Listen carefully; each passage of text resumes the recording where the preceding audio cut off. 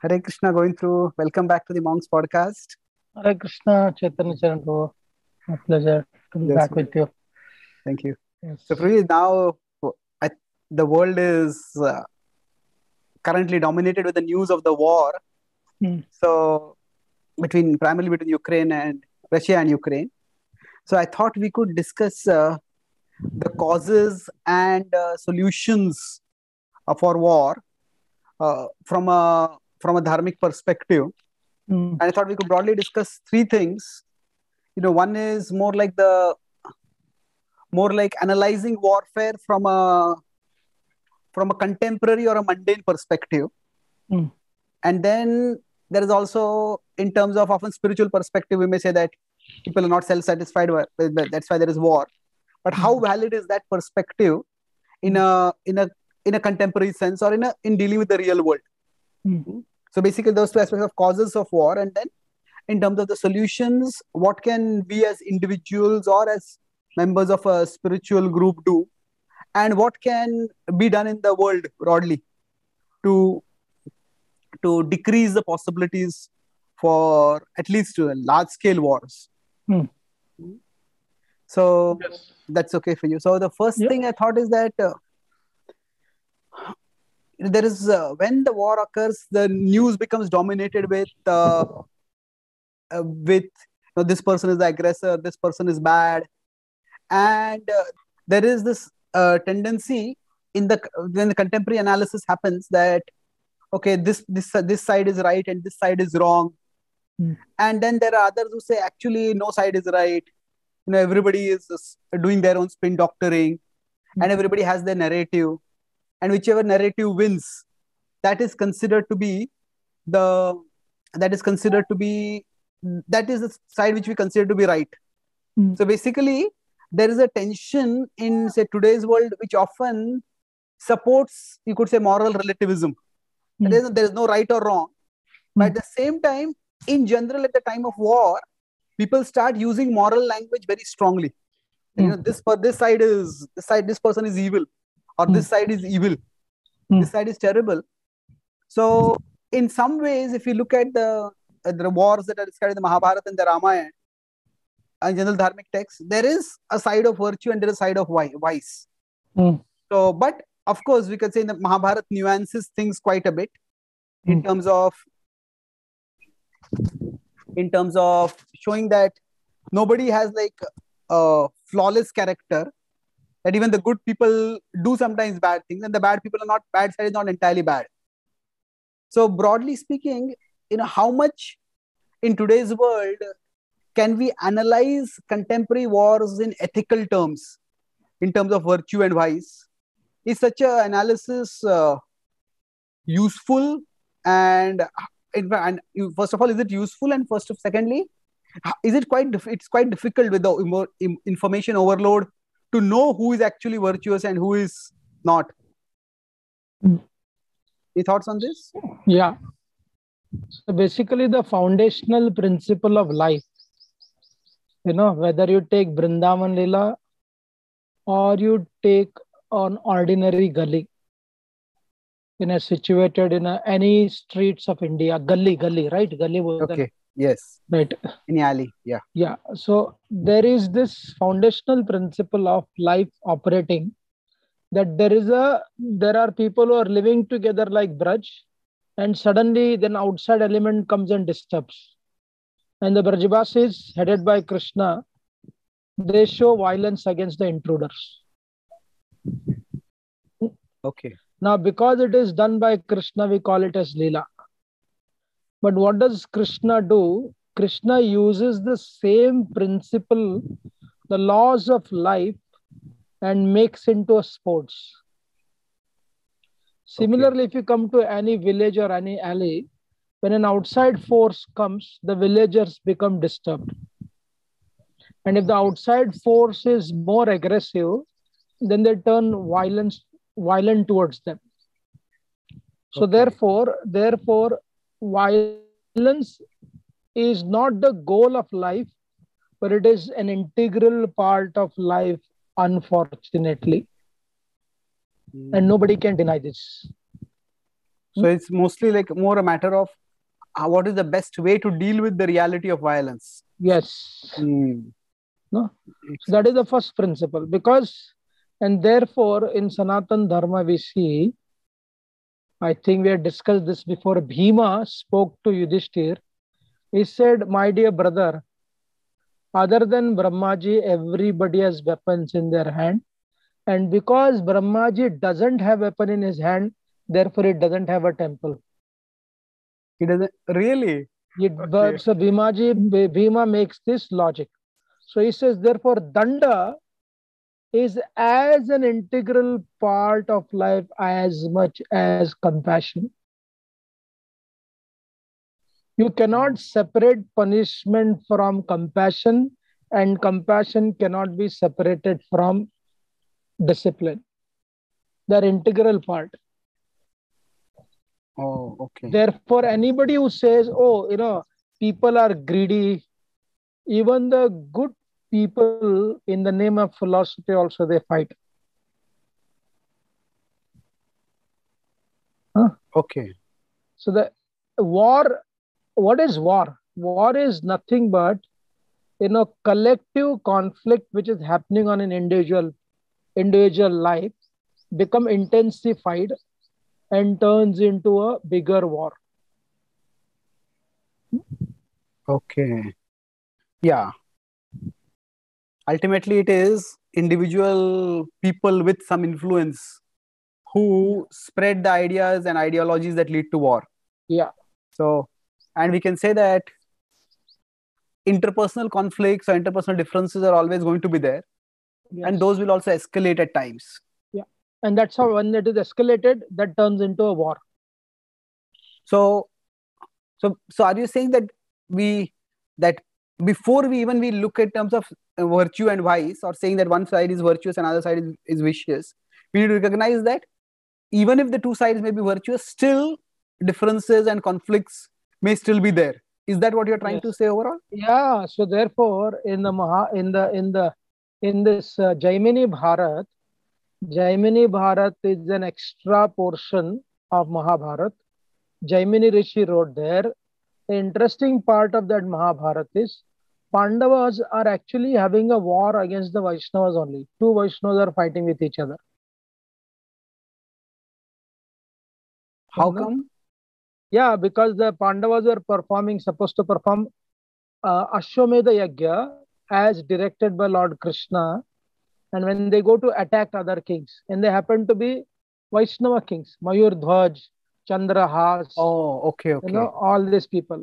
So the Rajasuya Yagya, right. Yeah. So Kshatriya, because they're Kshatriyas, even two virtuous people can have a battle with each other. And that is how the Shastras beautifully depict. Even in the contemporary history, in the 15th, 16th century, the great Krishna Deva Raya was a Vaishnava from Madhva Sampradaya. And then our Pratap Rudra, he was inspired by Shankaracharya and Lord Chaitanya, but they also battled against each other. Yes, that's true. Yeah. So overall, so that means there is a certain aspect of human nature itself which will lead to some kind of violence. Yeah, Prakriti, you may say more than human. Human are controlled by nature, Prakriti, and Prakriti will time to time, make people battle with each other. Oh, okay. Yeah. When we say Prakriti will make, Krishna does talk about Prakriti Kriyamanani at one level in the Gita, that Prakriti is doer. But then there is, if we see in the Mahabharata, in the Udyoga Parva, before the Gita is spoken, in the Bhishma Parva, there's a lot of discussion about whether we should fight or not.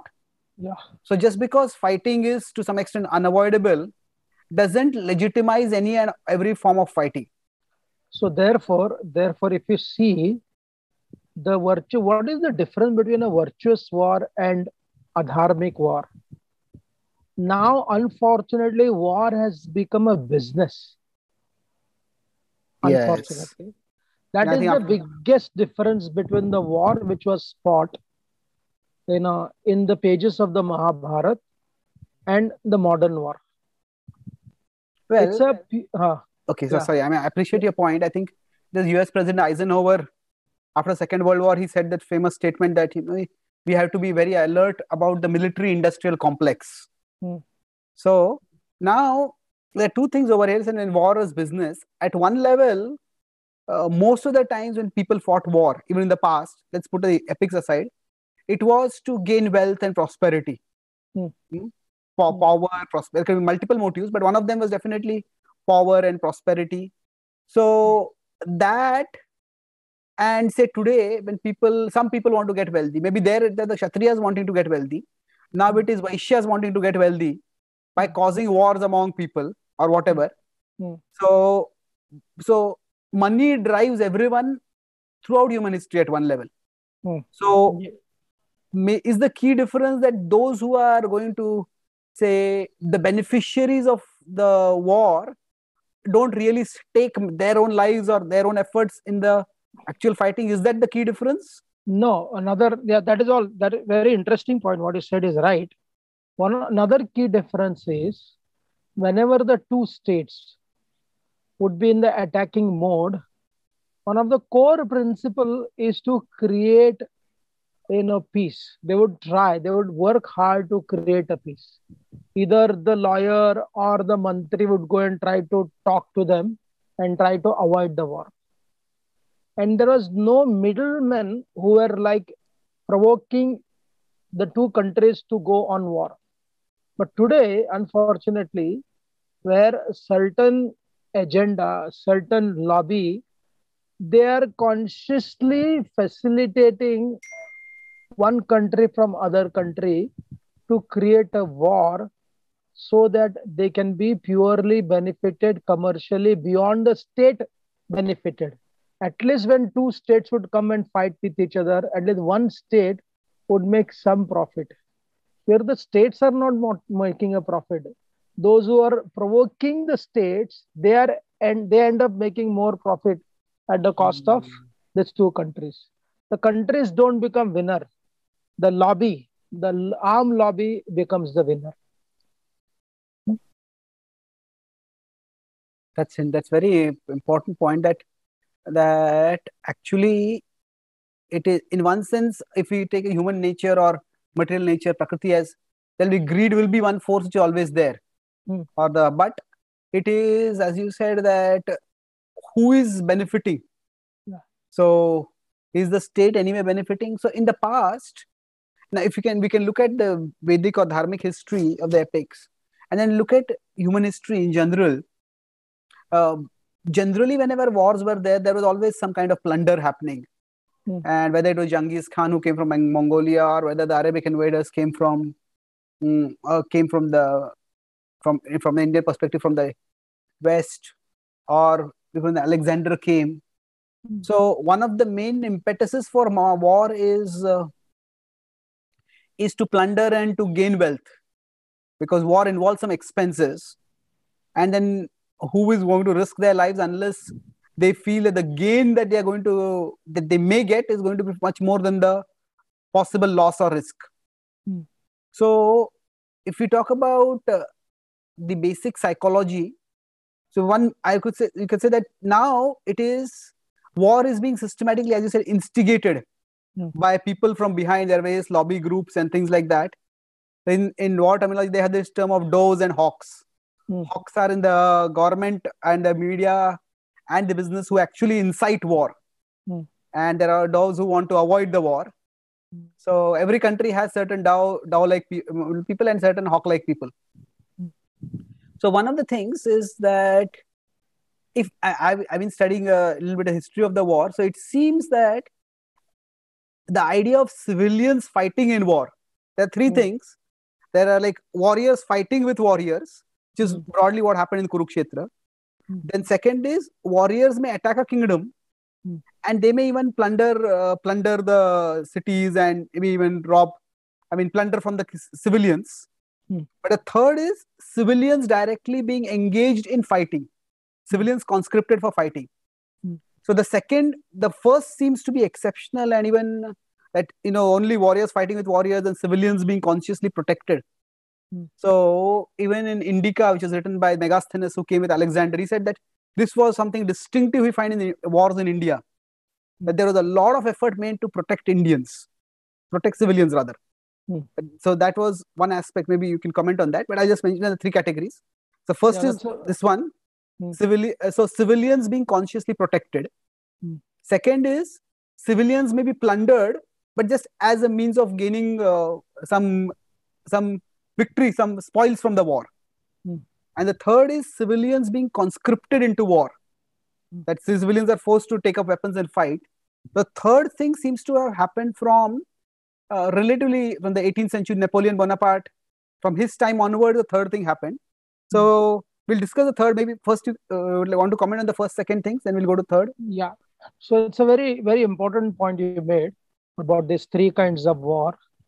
If you see yesterday, 2 days back, somebody asked this question: what was the fault of Bhishma fighting on behalf of the Kauravas, since he was loyal to the throne of Hastinapur, and Pandavas had become allies with Drupad, who was an enemy of the Kuru? So why Krishna did not appreciate the Rashtra Dharma of Bhishma Dev and instigated the Pandavas to beat Bhishma Dev by bringing Shikandi and killing him? Krishna should have appreciated the Dharma of Yudhishthir, and then appreciated the Dharma of Bhishma Dev. Why would he do that? So that is the important question, and the answer is there in the Mahabharata itself, because in those times you would not invade the country, you would invade the king. Okay. It's an important principle to understand. You would invade the king, and the Kurus had become adharmic. So Dharma took a higher position than the Rashtra also. And no king would ever control another kingdom. So the question of invading forces coming and taking your land and people non-existed. Therefore, Krishna's interest fighting with Bhishma was not connected to taking away land from him. Rather, fighting Bhishma was connected to Bhishma was supporting adharma. Therefore, when Jarasandha was killed, it is not a surprise that Lord Krishna made Jarasandha's son only the king. It is not a big news. Oh my God, after killing him, still made his son as the king. Forget that. The Britishers also mostly applied the same principle. Rather than controlling the entire kingdom, of course, they used for the wrong reason. They made a pawn, the kings of, I would not want to name different kings. They made them the pawn. But there was also certain intelligence idea, because the local people, as long as they were ruled by their own king, it didn't bother them the Britishers are actually controlling my king. Even in the case of, I think, can say Rupa Goswami, Sanatana Goswami, that was one reason why Nawab Hussain Shah wanted local Bengalis to rule, or at least be a part of the administration. Something little bit different, but yeah, that is the same principle is applied. So therefore, no king would ever want to control other kingdom. Chanakya also explains in Arthashastra. But now, unfortunately, what happens is that a foreign force is not necessarily coming from outside your borders. Even for that matter, if there is a Tamil guy ruling Maharashtra, then that will create a lot of anger, frustration in the local people. Right? Okay, so regionalism is... So Aurangzeb ruling Delhi will always be seen wrong, because at the end of the day, he does not belong to this soil. It does not belong to this soil. Sharad Pawar, I'm taking his name, right? We will not discuss anything. He gave his party Rashtravadi Congress Party for what? because he didn't mind making friendship with Sonia Gandhi, but he couldn't take Sonia Gandhi becoming a prime minister. No, that's a known story. It's a story. Yeah. So I'm trying to understand what is the point you are making is the point people won't accept rulership by some outsider. Yeah. So that always the king realized. So they went for an extra resources what was there in the kingdom, not at the cost of stealing the resources from people and making their country prosperous. Human, ordinary citizens' death would be a big burden to the enemy king also. He couldn't handle that. Therefore, he chose to fight only the soldiers, not the civilians.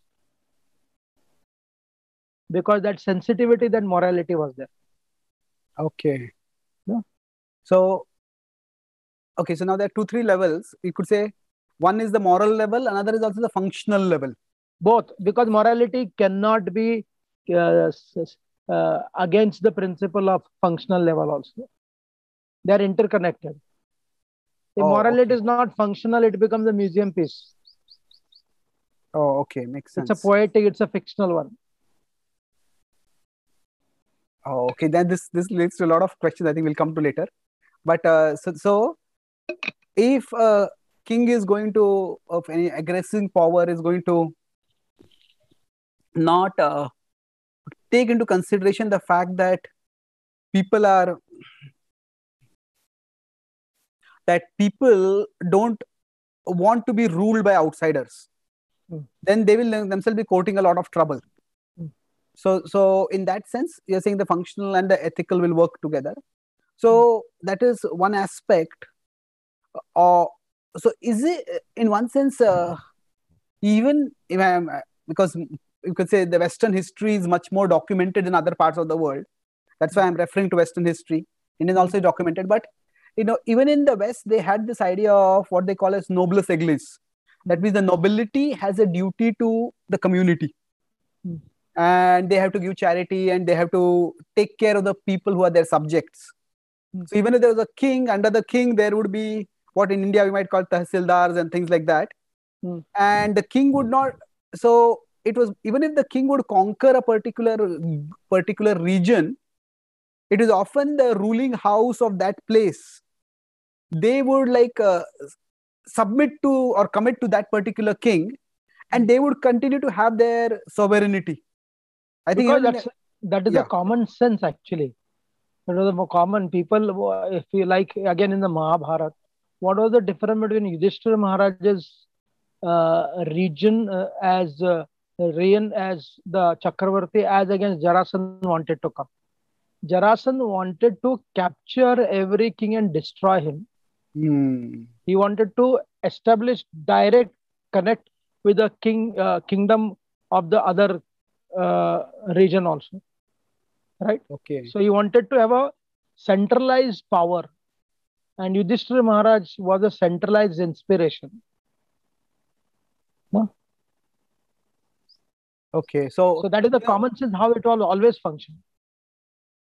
Okay. So we can say at one level, if we want to discuss the difference between the right and wrong war or that kind of thing, independent of the ethical character of the person itself, we could look at their actions. Yeah. Whom are they targeting? Yeah. And say if they're plundering the civilians, then definitely then that is considered to be wrong.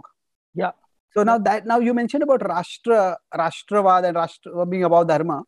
One of the prominent thoughts in modern political philosophy is that much war is caused because of nationalism. So, for example, I talked about Napoleon being able to galvanize the common people for fighting.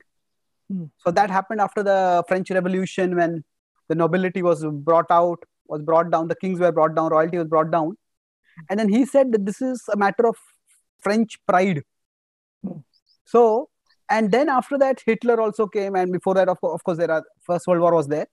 But the point is that in the modern mind, nationalism is often seen as a bad thing because it will lead to war. And because Europe experienced two big wars, that's why one of the reasons is that they tried to have a European Union where we all are together. So now, at one place I heard that there's a difference between, we could say, nationalism and fascism. That nationalism is my country is special, and fascism is my country is supreme. So, but overall, this idea of Rashtra Dharma or Rashtra Bhakti, Rashtra Prem, to what extent did that play a role in fighting? Because in the Indian independence struggle, that was quite a prominent factor. Yeah. So again, if you go back, take the example of Bhishma Dev, it was never a concern for a king fighting other king, enhancing, using the spirit of my nation and inspiring his people rightly or wrongly to attack other kingdom. That was never an issue. It was always in regards to, I cannot stand this king because he is doing adharma. Now, I want to expand my influence over other place, not to control administratively, because you couldn't. Because the globalization was non-existent in the very first place. Psychologically, people did not accept because they naturally accepted the diversity. Okay, so that was not there. So again, during the second independence struggle, if you see, interestingly, as much Sorry, as I didn't get your first point. Exactly, means you're saying that nationalism was not a factor because of this? Yeah, it was not a factor. You never fought a war based upon nationalistic idea. You fought the war based upon dharma and adharma idea. You fought the king. You did not fight the kingdom. Okay. Yeah. So now I'm just thinking, then say when one king wants to become a Chakravarti, yeah, at that time also the fight is against the other king. Yeah. And it is that king who becomes the emperor, not necessarily that kingdom becomes the emperor. Yeah. That king become emperor and he doesn't control into the day-to-day administration of the enemy king. Okay. Never gets involved into their system, whether it is religion, whether it is philosophy, whether it is the resources, never gets involved. First of all, the transportation was also that kind of transportation what we expect. Okay, I want to ship 50,000 mango trees from India to London. You couldn't do that, right? So most of the resources were local, grown for the locals only. So what are you fighting for? In the 18th century or in the 17th to 18th century, the gold was priced at 15 rupees per tola.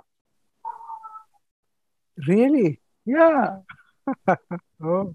The first time India experienced that taking away your resources, the British government passed a forest law. First them they declared that forests belong to the state. And after that, before that law was passed, in a village, less than 10 trees were cut. After the British government passed that law, they were cutting almost 10,000 trees in the same village and taking those wood to London, to British Empire. So they changed the entire concept of ruling. Destroying the resources of one place and shipping it to another place. And why it was possible? Because psychologically, the war principle changed. And because of the modern technology, the transportation became possible. You could imagine, okay, I can pick up from here and ship it to another place. Okay, so that also measures, even if say people like Ibrahim Lodi or others invaded India and sacked India, that plunder was temporary. Because how much can you carry? Where will you carry? Some of them they decided rather than taking it to that country only, let me settle here only. Yes, that's true. So therefore, however brutal Islamic invasion is, Islamic invasion gives you anger. But the British invasion is much more dangerous. Yes, it's subtler, You it's know? more insidious. Yeah, insidious. In one sense, Islamic invasion did not really disrupt, you could say, the socio-economic systems. No, it was There not might have been some possible. religious persecution. Yeah. Islamic invasion is fully focused on religious principle only. Nothing but that. No, purely, most of it. Most of it. Okay. Interesting. Now, of course, most of it means they obviously wanted wealth, but the primary motivating factor was religion. See, that's what, if they wanted wealth, if they had taken the wealth, where is Ghori kingdom? Where is Ghazni kingdom? Where is Persian kingdom? Only till the oil came to Persia, Iran now. Now they are showing their glory because of that. Otherwise, prosperity, like how the British Empire, the Spanish Empire, the Portuguese Empire, you can clearly see the wealth is looted from another place only. You know, the British Parliament's gold, the British bank ka jo paisa hai, the money, you can easily statistically prove. You know, Will Durant in the case for India in his book, he gives statistically proven records. You know, so that became a different ball game altogether in regards to war. Otherwise, Yes. it was totally non-existent. Okay. So here what we are discussing is that, I mean, I talk about these three levels of war. So civilians being plundered, you can say even within that there are two levels. One is like temporary plunder, and the other is more like a permanent devastation by taking away the sources of livelihood itself. Yeah. So it seems that like no matter how brutal the Muslims were, Islamic invaders were, but it was like I believe the British who cut off the thumbs of lakhs of hand weavers in Bangladesh and that part of Bengal, because they wanted cloth to be manufactured in Manchester. And therefore the colonization, like somebody asked me a question from the former Russian country, a small country in the Eastern Europe. And I will not take the name of that country, small country. And this lady asked this question, former Russian. She said, as far as I understand, in this story, the West is a greater culprit, because we are not defining this person is culprit and this person is not culprit. In the modern world, you can only choose who has a greater intensity of being a culprit. Yes, it's a So good way of looking therefore, at it. her point was, Putin is the Biden and European world is a greater villain than Putin. Yeah. I said, "Arey, you are from former Russia, communist country, and you went through a lot." She said, "Yes, because there are some people who were used, like Stalin, for that matter. Stalin was, he killed more people compared to Hitler, but because Stalin was from the Allied forces, he is part of the America UK forces during the Second World War. So his hand, even though more bloodied than Hitler, is covered with a Jersey milk. And even if he gets a bad name, he only gets the bad name for killing the Ukrainians. That time the Russians whom he killed were none other than the Ukrainians only. So Russia gets the bad name for killing the Ukrainians, even though the Stalin was part of the Western forces friendship. That's very interesting. Of course, from what I have read, Hitler, because he killed at that time during the war through concentration camps, and the West knew about it because eventually they came to Germany. But Stalin, he also treated treated, prisoners of war quite brutally and other things. But much of his brutality happened afterwards, once the Iron Curtain had fallen.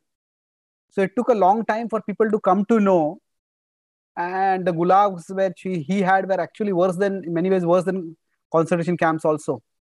But then people didn't come to know about it much, because it was not an active war center where other people could come in and see what was happening.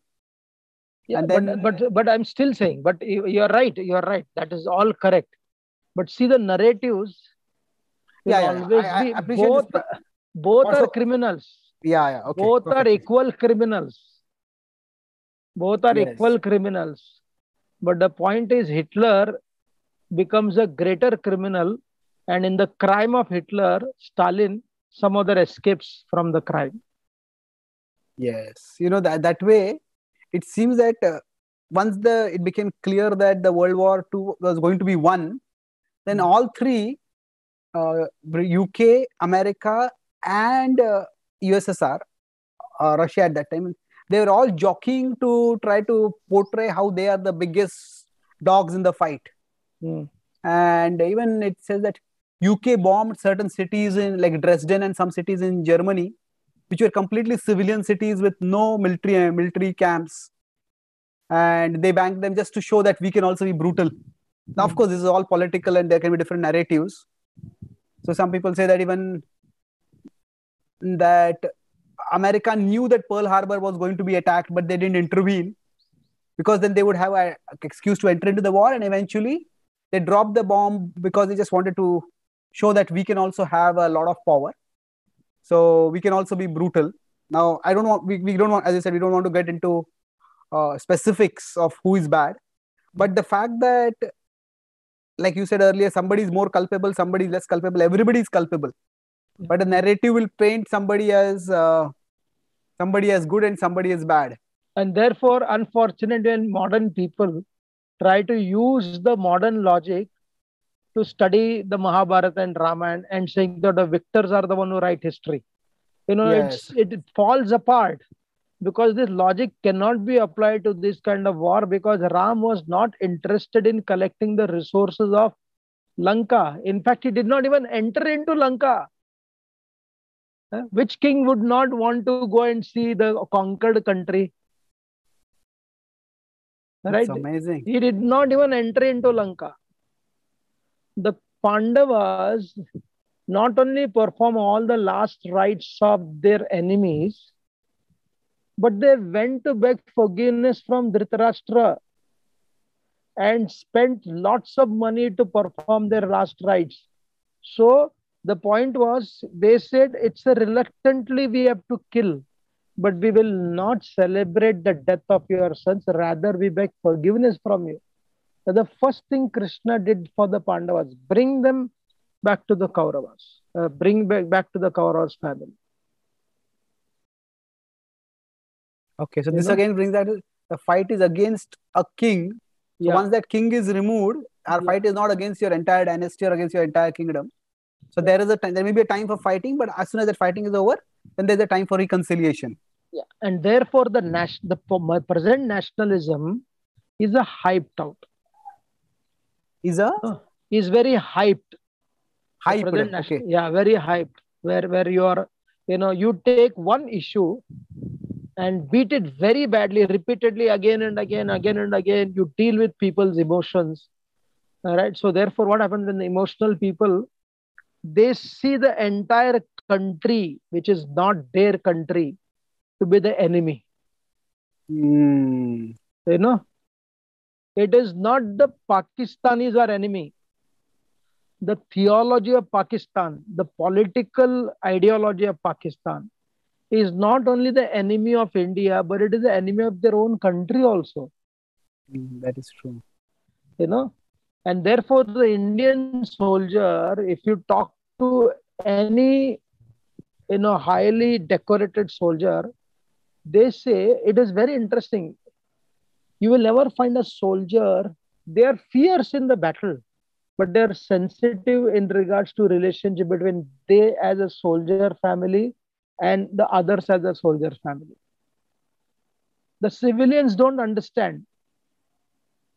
The civilians who are aggressively nationalistic have a greater desire for causing destruction, even though they can't chase a dog in their street.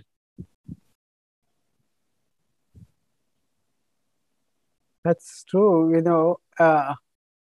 Actually, this point about people not having personal animosity, there are accounts in European wars also, like when Christmas would come, the Germans and the French, they put aside their fighting and they celebrated for that night of Christmas, and then they again picked up their fights. So what we hear about, say, Arjuna visiting the Duryodhana's camp in the evening, so that is not that utopian in that sense. Yes, and therefore, as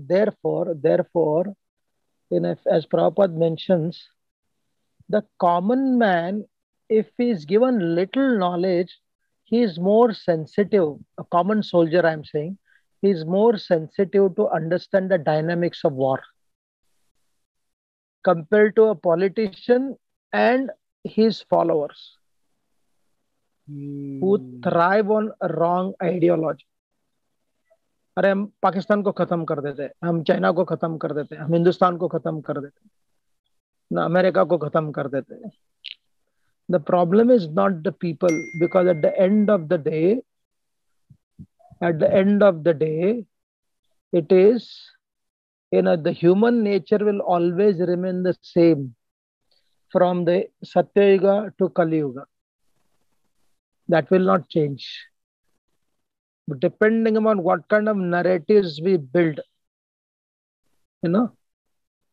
Therefore, when people say, sorry, just a minute. When you say human nature will not change over the yugas, so what we can say is that maybe the percentage of people who are of a more demoniac nature or more godly nature, that may vary, but overall there will always that two sides, and everybody will have two sides. No particular community will be entirely demoniac. Is that what you're saying? Yes. Okay. So therefore I always says, don't kill people, kill the ideology. Adharma should be attacked. Just like in the 16th chapter, again, it's fascinating how Krishna, right on the battlefield of Kurukshetra, he could have instigated Arjuna discussing the name of demonic forces in the 16th chapter. He's there on the battlefield, but he does not discuss the name of the people. He discusses the principle of demonic nature. Yeah, that's such a powerful point. That those who say that Krishna spoke the Gita to fight a war, to get Arjuna to fight a war, that's such a superficial understanding, because if that was his purpose, he doesn't have to spill the whole Bhagavad Gita. He can just describe Draupadi's being dishonored, and that would have made Arjuna's blood boil enough to get him to fight. So he's talking more about universal principles of living, about how to deliberate on dharma rather than just get Arjuna to fight. Yeah, so therefore, the third kind of war, what you mentioned, this commercial lobby, they are actually worse than Hiranyakashipu and Hiranyaksha in regards to intensity, may not be in regards to power.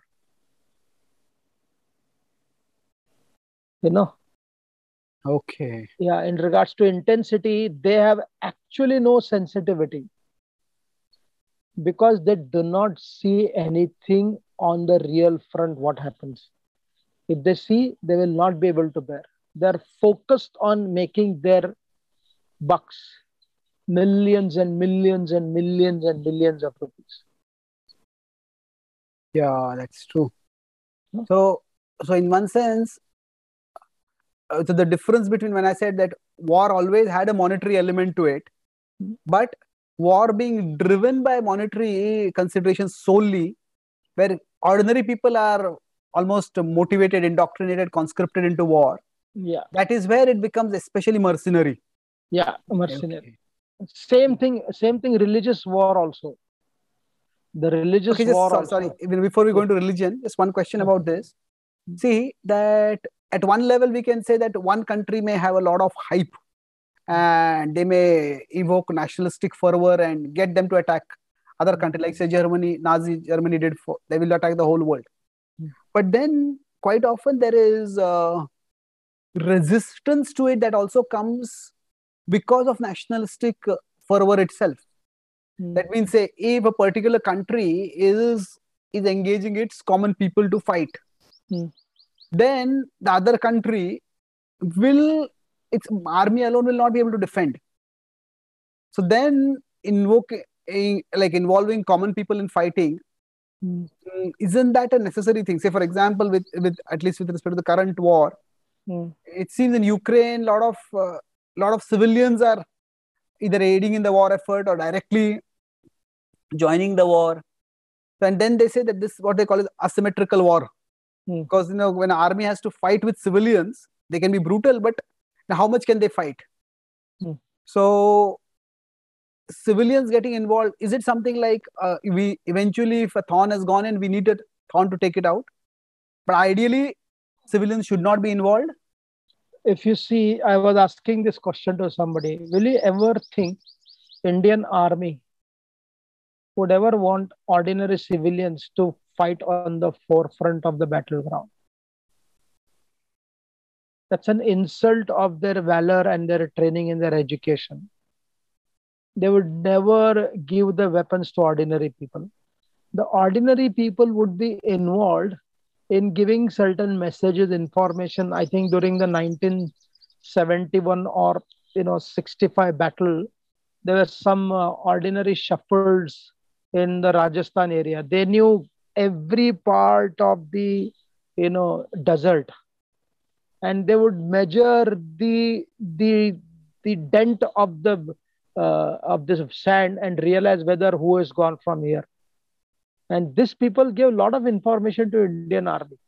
So that way, just like on the Mahabharata. Yes, Mahabharata, when Duryodhana was hiding. That also. And in the Mahabharata, when you read carefully, other than Arjuna, nobody had the inexhaustible quiver. So there is a description of people carrying weapons in their bullock cart and providing to the main hero. No? So they were not touched. They were not killed. The max where people would be killed was the chariot driver. But the suppliers of the weapons were not killed. Oh. They were also in one sense considered civilians. They were also considered as civilians, even though they were working in the war providing the weapons. But you would never attack them. But what about spies and espionage? Like at one level, we know that Lord Ram let, who are those demons from Ravana's army who had come to investigate his army, he let them go. And the Ramayana says that was like an act of mercy. So was that the norm or that was not the norm? No, espionages were basically more than the secret agents, the inside people who are like, drohi of the Rashtra. They were basically, Chanakya in his Arthashastri explains somebody's betrayal for the cause of Rashtra. He would not kill them. They would have a tattoo on their forehead, Rashtra Drohi. For the rest of their life, they would stay alive, but they couldn't face the public. He did not kill them. He said, don't kill them. So tattoo their face with Rashtra Droha. No? Okay, so so you're saying that if civilians are involved, that's not only bad for civilians, but it's also bad for the army, because that means the army is incompetent enough to competent enough to actually fight. So, but say now this asymmetric warfare, where say even Shivaji Maharaj, he primarily won by, we could say, guerrilla warfare, because his army was very small as compared to say Aurangzeb's army.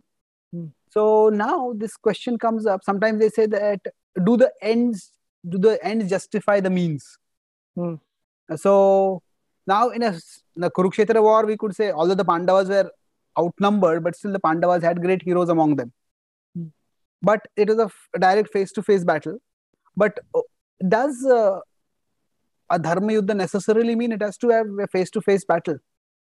Because in one sense, while it's a matter of skill and strength, but it's also there are military strategies, take the opponent by surprise, attack them. and ambush them. So this is also a part of real politic. So would a dharmic war not involve all these things? It was, again, it was all up in the, therefore, when the battlefield of Kurukshetra, they made rule, no? These are the rules for fighting. And the Pandavas broke it in the beginning only, in one sense, because, whom are you fighting with? You are fighting with the Kauravas, who were through and through evil forces according to Vyasadeva. So using certain methodology to bring them down was like bringing Shikhandi in front of Vishwadev, right? Killing Bhurishtra from behind, and then making our Dronacharya hearing the lie, right? And Krishna coming and taking that weapon of what is it? Yeah. Duryodhana had got Bhishma to make those 5 arrows. Yeah. So therefore, the point is, when the battle become intense, then both the parties use certain means which are not common practice when you are living a normal life. But even sorry, just to interrupt you, but even among various forms of questionable practices, so was Abhimanyu's killing especially brutal? Yeah. Because when Arjuna says, sorry. Yeah, it was especially brutal because, they were mean. They were mean. And then the people who were involved, that was the problematic. Dronacharya was involved, Krupacharya was involved, Bhurishra was involved. At least they should have taken certain stand against this. Okay. So in one sense, in a war, we could say that there are certain things which may be questionable, but then again, it's a matter of brutality will also have its degrees. Yeah. So Ashwatthama's killing sleeping people was completely out of the pale. Yeah. So now we've been discussing getting civilians involved. So Rashtra Prem or Rashtravad or nationalism. So you're saying that it was not the factor that led to wars, or it was not used in the past to cause wars. Yeah, very clear. That we have to be very clear. Okay. Yeah. So then was there a kind of nationalist consciousness as such, that or Rashtra Prem, and because then if we see that the Kurus, was there Rashtra Prem for their Kuru kingdom, or was that for the entire Bharatvarsha? What was the conception of Rashtra and Rashtra Prem at that time? See again, therefore, there is a description about your place. Like there is a conflict between Shalya and Karna. And Karna condemns the people from Madhya Pradesh. Yes. Right. And then eventually Shalya retaliates Karna by saying that good and bad are existing everywhere. You cannot take an entire country and define based upon few wrong habits practiced by some people of that state. So Shalya gives a very beautiful answer to Karna, because Karna is putting everybody in one basket and condemning one state after another state. Madras people are like this, Bahalikas are like this, and these people are like that, right? So there could be a certain variation in regards to behavior.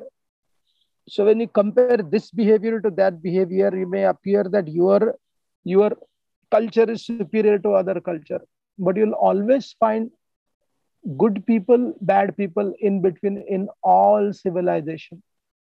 So to make a black and white about your race or your space is not at all beneficial, right? So what was the Rashtra which became the meeting point for the means the pride point for the Bharatiya Rashtra? It was not the physical thing. It was a cultural thing. Oh Ganga, oh Yamuna, O Kaveri, O Tungabhadra. So they defined their connection based upon the rivers rather than based upon the place. Okay. No, it's a cultural nationalism. So cultural as contrasted to the political. Are you saying that way? Yeah. Or? Yes. Yes. Yeah. So river you are saying as a representation of a culture. Yes. Yeah, Because most it's civilizations were built around rivers, and rivers were also considered sacred. Yeah. Yeah. Okay. So And therefore, if you study, when somebody takes Upanayana Samskar, it is interesting that you invoke all the rivers in that water where you use for Achman. Ganga Chaiva, Yamuna Chaiva, Narmada Sindhu, Kaveri. Na Saraswati Jalosmin Sannidhim Kuru. So culturally, you are inviting all that river. You are from Tamil belt on the bank of Tiruchanappalli or Kaveri bank, but you are sitting on the Kaveri bank and you are invoking Ganga also, which is from North India. And you are sitting in Himalayas, flowing Ganga river. There you are invoking water, which is Kaveri, which is Narmada, which is Saraswati. So therefore it was more of a cultural reality. so when the rivers, so what you're saying is when the rivers are invoked, it is not necessarily the river in only one's own region. Yeah, you are sitting in Himalayas and invoking Kaveri. You are sitting on the bank of Kaveri invoking Ganga Nadi also. So that could also be a good indicator of that there was although there might be smaller kingdoms, but there was still an awareness that there was a broader land of dharma. Yeah, like very much. Called Aryavarta or something like that. Yeah, so therefore when Pandavas had to travel, when Daumya Rishi talked about which place it is especially when Arjuna was in the heavenly planet, for 5 years they traveled. So that time he took them to all the 4 direction of Bharat Bhumi. And first he explained all the tirthas. If you want to know the Bharat, the Pandavas actually traveled all the 4 corners. Oh, okay. Yeah, and through the rivers. Whether Ramanuja, whether it's Lord Chaitanya, whether Shankaracharya, whether Madhvacharya, whether Vishnu Swami, whether Vallabhacharya, what they did? They went up to Sindhu Nadi.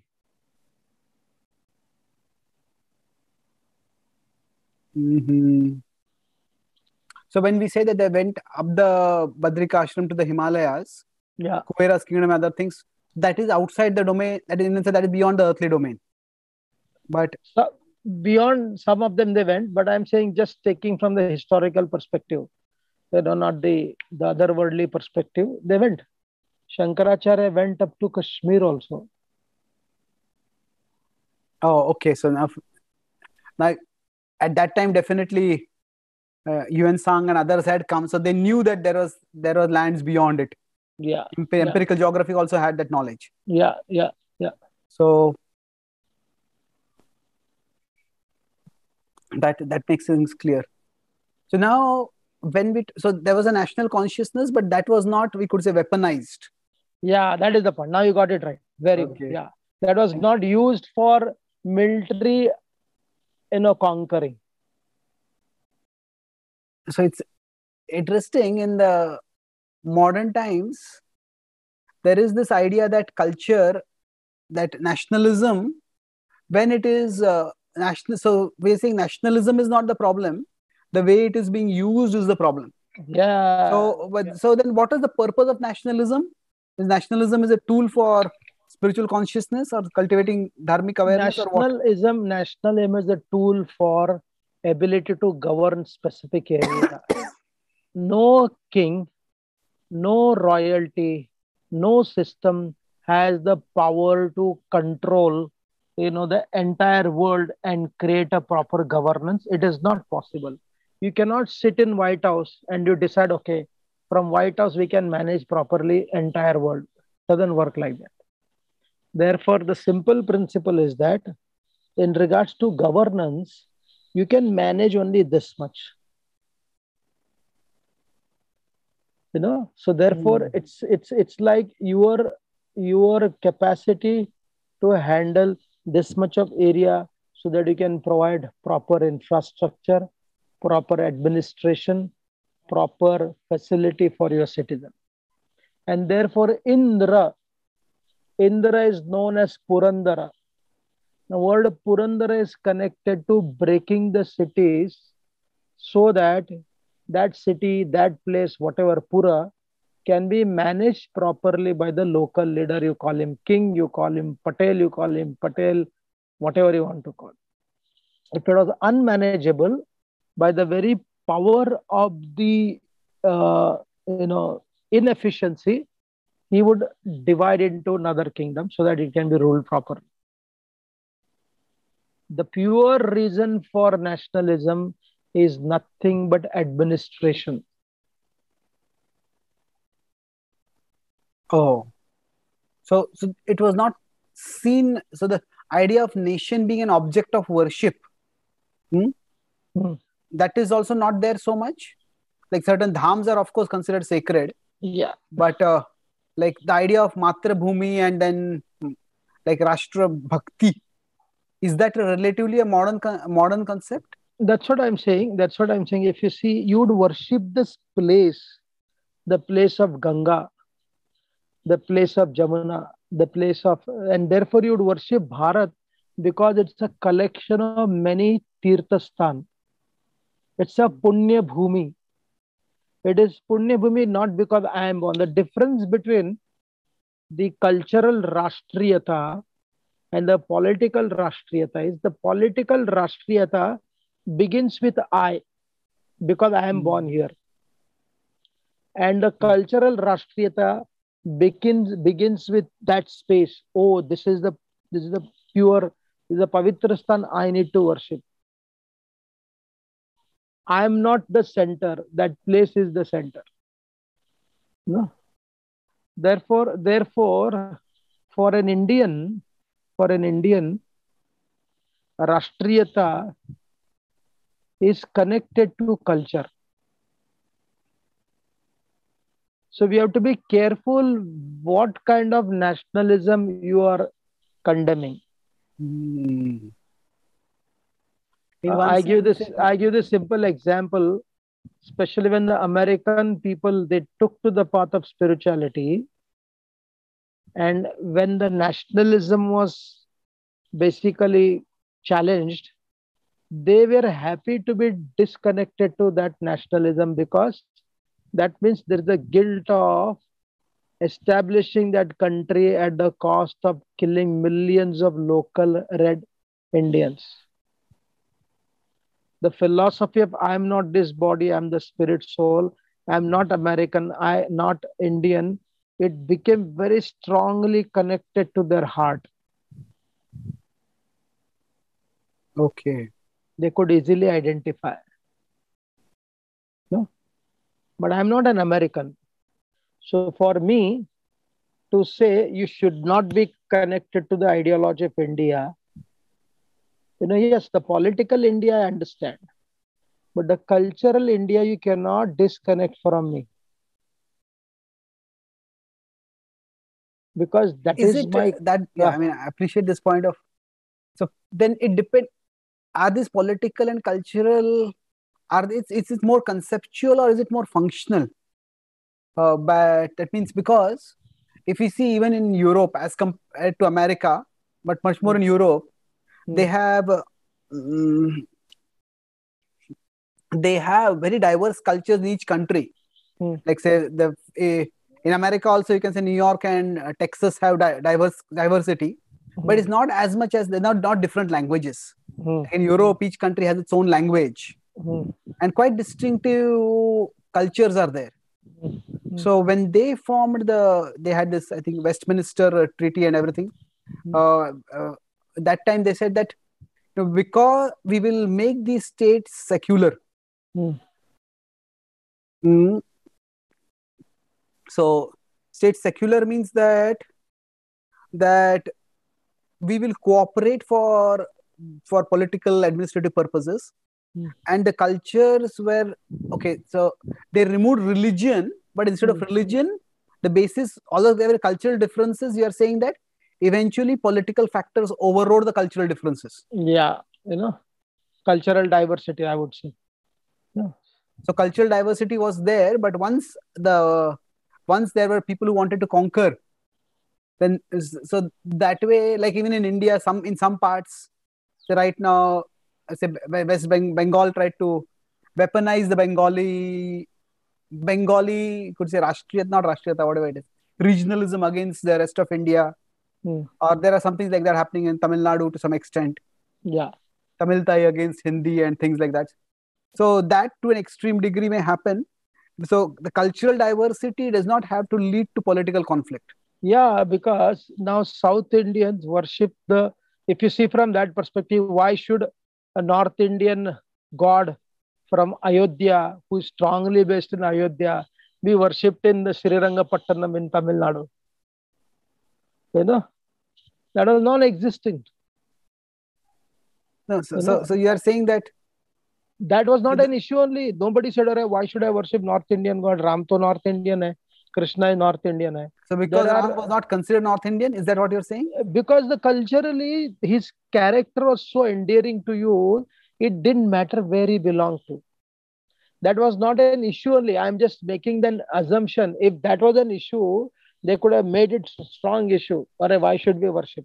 Now, unfortunately, this DMK politics would make that kind of claim. Oh, we don't want to worship Ram because he's from the higher community. He oppressed. But then somebody said, Ravan, you want to worship Ravan? He said, yes, because he's a South Indian. But he's a Brahmana then. He's higher than Ram in regards to caste. Oh, okay. Yeah, so that was not an issue only. They had a greater maturity in regards to handling limitless diversity, and appreciating that idea and moving forward.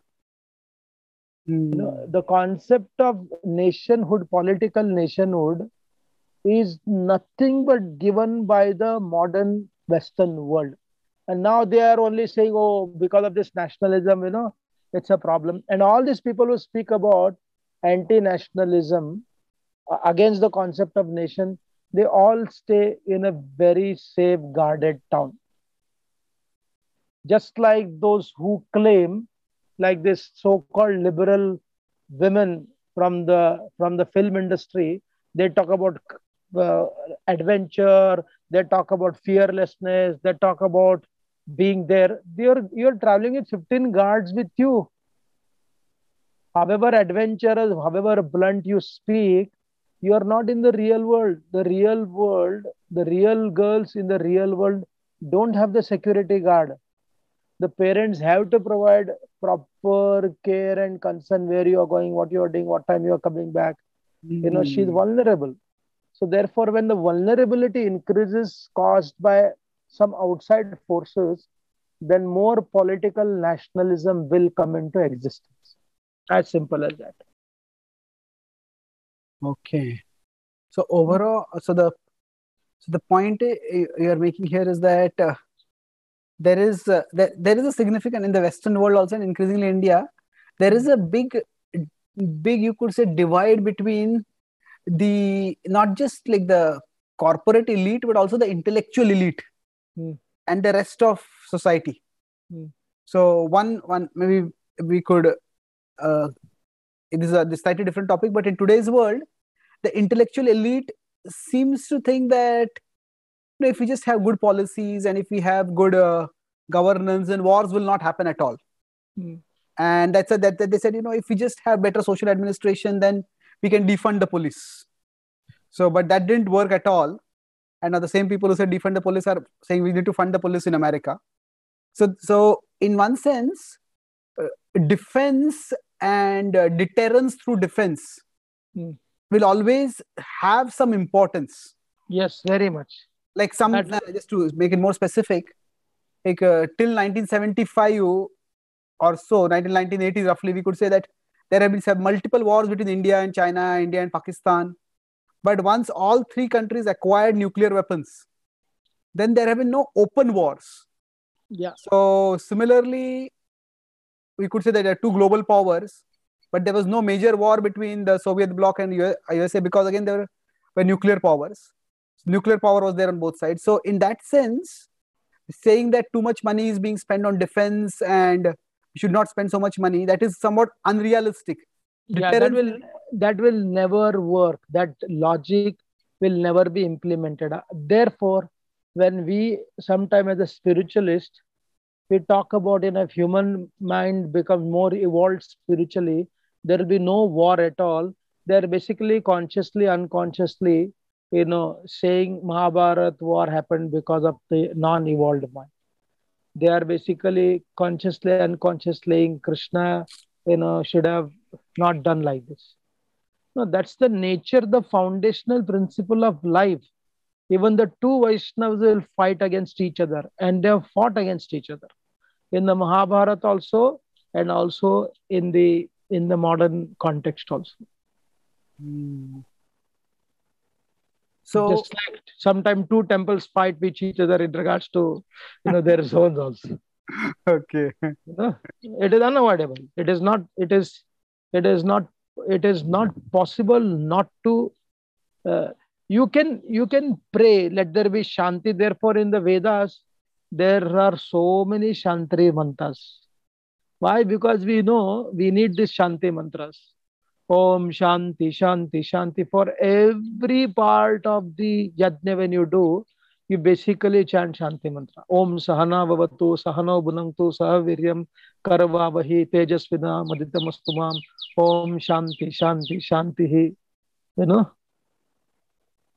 Everywhere. Om Dau Shanti, Antariksha Shanti, Bhu Shantir, वनस्पति शांति, विश्वदेवा शांति, ऐसे अलग अलग मंत्र है. उसमें शांति की कामना इतना है. Why there is a desire for shanti? Because you also know the world will also have this conflict. Sometimes the right kind of conflict, sometimes the wrong kind of conflict. So the conflict will always be there. Therefore, Sura and Asura Yuddha is Shashvat and eternal. Okay. And like even the Bhagavatam also, who is Sura and Asura, that can sometimes become complicated also. Yes. So that may also happen. So conflict is going to be there always. Always. That is. And then, so preparation has to be there. Now, sometimes there is this discussion that, so much of the national budget is spent on defense. And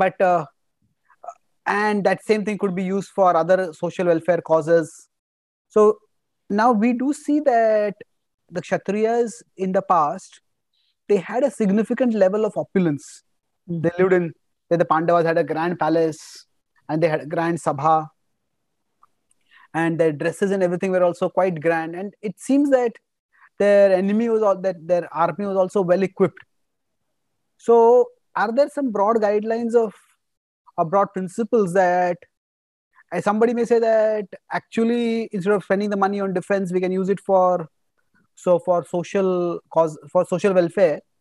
But then if there is an attacker and if you are not prepared, then the costs might be much more eventually. Yeah.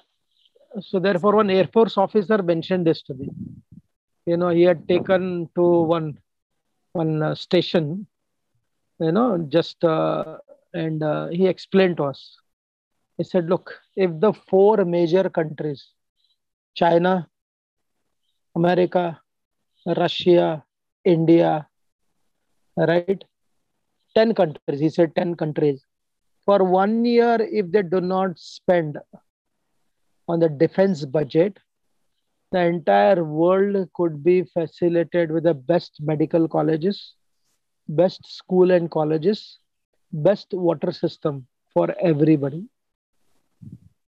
But then he said, you know what? Nobody will do that. Nobody will do that. Because when isolated discussion made by people with intellectual class, they are speaking from what should be rather than what it is. So Krishna, he spoke Bhagavad Gita based upon the eternal principle of life. This is how life is. If you are good, be smart also. And the smart people will invest their wealth in regards to security also. Yeah, that's essentially required. I think as a common saying in military, it's probably a quote from some American president. He says that the best way to have peace is to be ready for war. Yeah. And therefore, Krishna, in one sense, there is no direct verse like this, but the essence of it is that हम शांति के उपासक हैं, परंतु युद्ध को हम उपकरण बना सकते हैं. We are the worshipper of peace, but we use war as a tool for peace. Beautiful. War is not the goal, but war is the tool for peace. If people do not understand, and if you give a spiritual talk, purely spiritual talk, you become totally irrelevant. That is true. Oh, there should not be war. War is bad because people are not spiritualist. And the guy who's giving a talk, he may have had a fight with his fellow devotee also for some issue. Yeah. Most probably, if not that day, within 8 days. So therefore, go back to your scriptural understanding, accept the reality. Ukraine is right, Russia is right, that political reality, who is right, who is not right. One is more right, one is less right. One is more vicious and one is less vicious. But either party, from the modern perspective, and therefore Kshemendra Kavi from Kashmir, he, after the end of the Mahabharat war, I think he wrote a kind of a poetry. He depicts the conclusion of the war. What is it? The conclusion of war is that the dharmic people knew that nobody wins in war. It's pain for both the party. But still, war cannot be avoided. That is the reality of human existence. True. So its only thing is that the consequences of war are terrible. Yeah. But then possibly they are less terrible than the consequences of not fighting the war. Yeah, this is the simple principle of war. If you suggest, I think I remember Dalai Lama, one devotee told me, I have not seen it. When I've been to that place, there is a museum in Pune in regards to Shivaji Maharaj's life. And they invited Dalai Lama to inaugurate it. Very strange. Very, very strange. He was invited. And I don't know, but that's what he said, because the person who attended the function here told me this. And Dalai Lama said, we lost our head without shooting a bullet. Hamara pura desh chala gaya. So there was no violence in regards to the Tibetans retaliating, but there is a perpetual violence against the psychology of Tibetans because they lost their entire country and they had to become, migrant people to another place where it is taking a great deal of psychological instability. Yes. So either you have one-time war or you have a perpetual war. So Mahabharata talked about one-time war and the Tibetans spoke about perpetual war. So it's not just psychological war. Even there are Buddhist monks who do self-immolation. They burn themselves in protest. Yeah. So there is a violence. That's also violence in one sense. And we can't really say that, okay, I'm not killing anyone else, I'm killing myself. But you're still killing, you're taking life. From a statistical perspective, the number of people who got killed because of this unrest is there. That is true. Yeah. So therefore, the good people or more dharmic leaning people, rather than calling dharmic people in the modern world also, more dharmic leaning people, more human sensitive people even if they are 40% compared to another country, 60% they may be demonic forces. If they are 40% some dharmic values, compared to somebody having 30%, I would say I would support the 40% rather than saying both are Rakshasas. You have to choose between the two Rakshasas, choosing a less Rakshasa compared to bigger Rakshasa. And this is possibly where we can say spiritual practices or spiritual training can play a role. That if there is a spiritual culture and spiritual wisdom given, then there is a greater chance of a person who is more virtuous, more dharmically inclined, gaining power and being influential. Yeah. No. And therefore the power will always be there.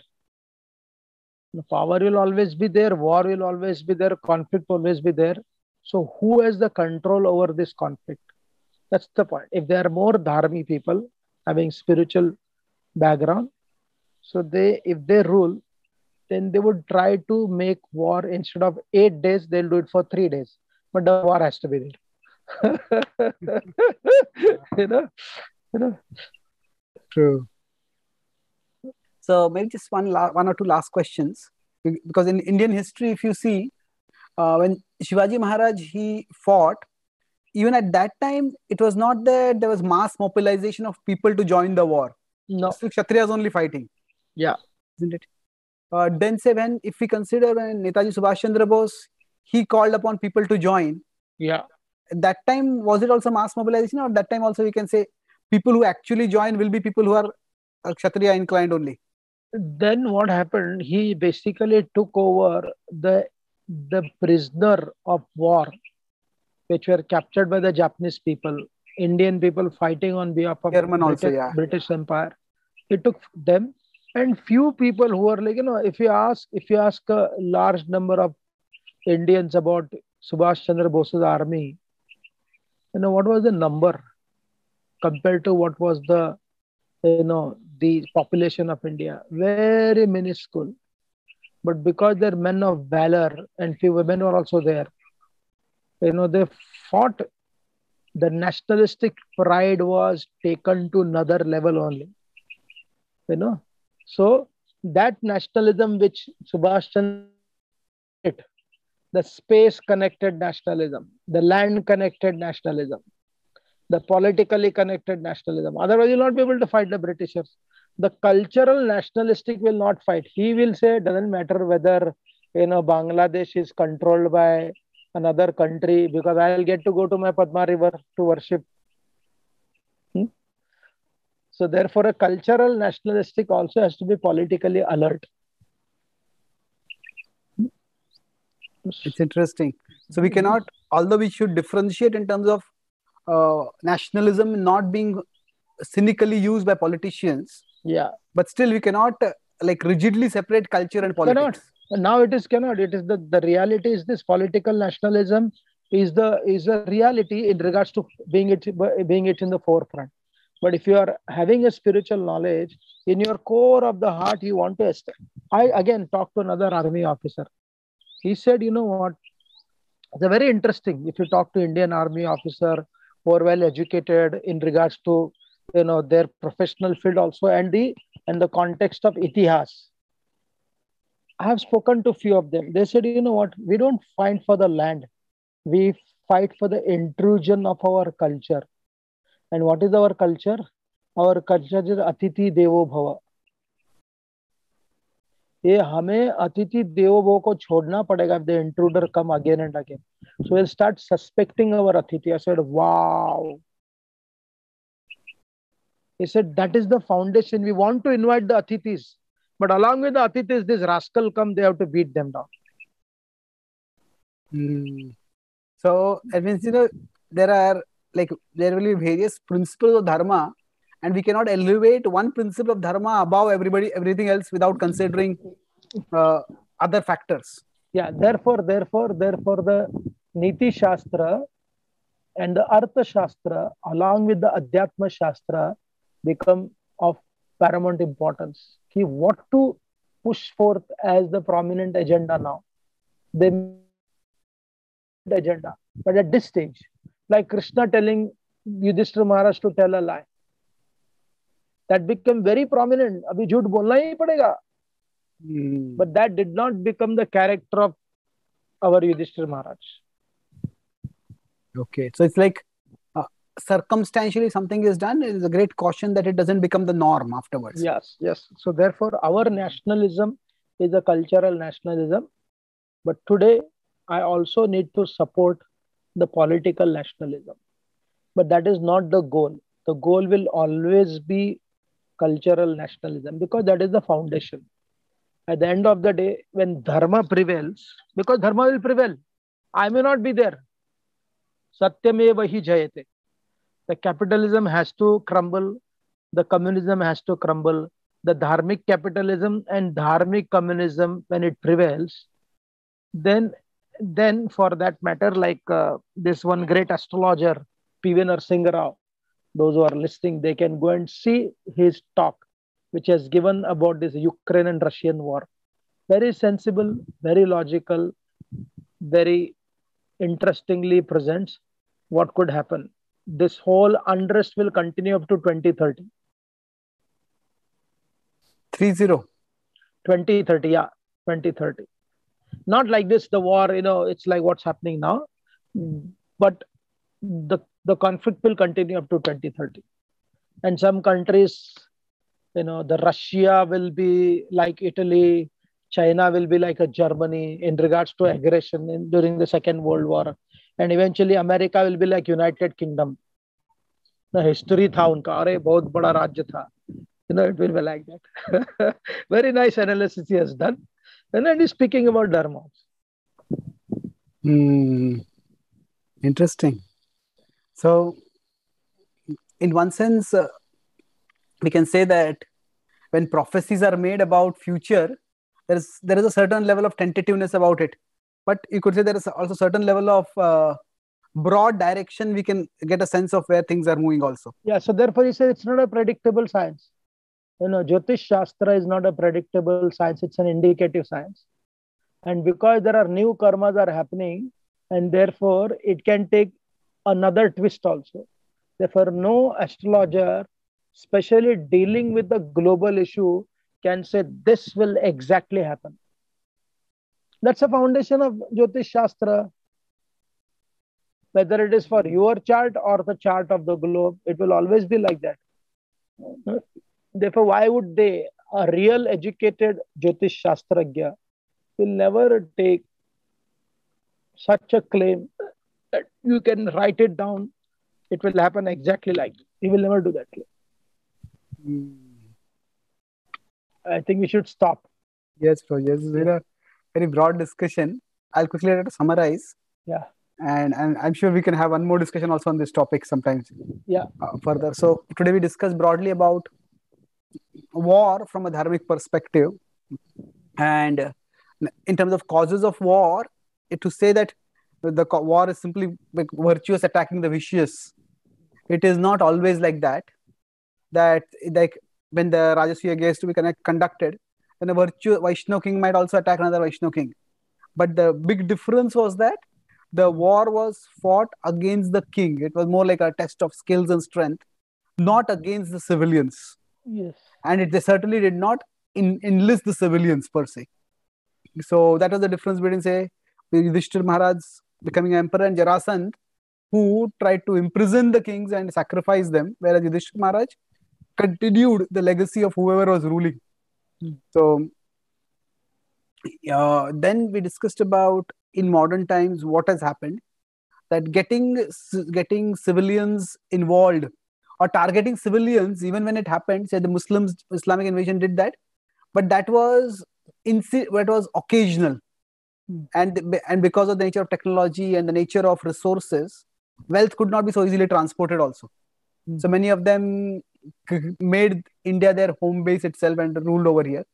But with the British, with the time of the Industrial Revolution, it was not just plundering of wealth, but devastation of the sources of wealth itself, which led to, which is where wars become more, there's always the wealth-seeking element of war, but the systematic destruction of economies by people who are interested only in money without any consideration of they incite war for monetary purposes alone.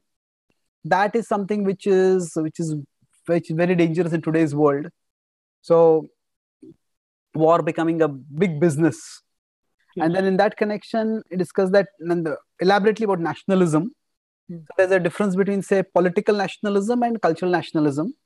And the main difference is that in the Vedic tradition, the idea of the country or Rashtra, whether it is one's particular kingdom or state or the broader Bharatvarsha, the idea was more connected with culture, that the river that one is connected with and the rivers that are a broader part of Aryavarta.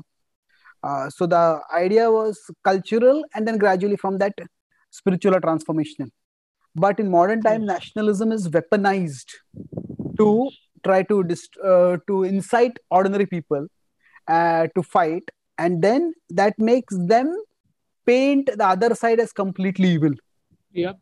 So that is where then the war becomes indiscriminate. So wars that, if at all that we fought, it's one king, one country, one head of state fighting another head of state. It's not one country fighting another country, and not demonizing all the citizens of that country. And then with respect to several remarkable points about how Lord Ram didn't even enter into Lanka, or the Pandavas, they actually performed the last rite of even the Kauravas. And then they reconciled with Dhritarashtra and Gandhari. So the idea is sometimes war is unavoidable, and to think that as humanity evolves, war will become impossible, war will not happen. That is to consider that the people at the time of Mahabharata and Ramayana were not evolved. But what can be done is that if there are dharmically inclined people, then they will minimize war. And even if war happens, they'll try to minimize the casualties, minimize the extent of the war. And to that extent, if we cultivate spiritual culture, we support a spiritual culture, then it is easier to have more dharmically inclined rulers. And so defense and deterrence are essential in the real world to minimize the possibility of war. And we all have to be prepared. And in today's world especially, while cultural and political nationalism can be separated, but at certain times, the political aspect of nationalism may also be utilized, but that cannot be made the final goal. Yes. The final purpose is ultimately to elevate people's consciousness, and that can happen only through a culture and spirituality ultimately. So the purpose of war is to establish dharma, and it is not to establish a particular person in power, or it is not to establish, to demonize or destroy a particular person, particular kingdom also. Any last points you would like to add? No, that's a lot to discuss. Yes, but something, yeah. Thank you very much. I look forward because that's what I'm saying, that the entire, even that began by Krishna only, the sweetest of charming personality in regards to performing Vrindavan Leela. But that same charming personality also has a tough, he can suck the life of Putana. Right? Because that is how life is. Yeah, okay. That's a beautiful starting point, that we may want to live lovingly and affectionately, but we have to be, he said, be good, but be real also. Don't be naive. Yeah. Yes. Thank you very much. Thank you. Krishna.